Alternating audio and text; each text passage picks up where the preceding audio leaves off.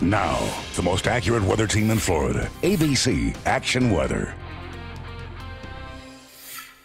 I'm meteorologist Shay with an update on our forecast. As you can see here, the futurecast is showing a lot of cloud cover. That's those shades of white and gray, and then the green indicating our rain chances throughout the afternoon. I do think we'll see a little more rain than what that was just showing. So again, this model may be underestimating the rain chances. The bottom line is I'd keep a chance for showers and an isolated storm in mind throughout the remainder of this afternoon and into this early evening. But overnight we'll be on the dry side. Early tomorrow morning, we're talking around 4 or 5 o'clock, we start to see this batch of fog developing. We could end up with some widespread dense fog tomorrow morning. It'll clear up around 10, 11 o'clock. Will remain dry for the rest of the day, but you can see that rain offshore, all associated with the front that's going to roll through and bring our temps back down. But tomorrow morning still mild with most of our lows in the 60s, and tomorrow a high of 80.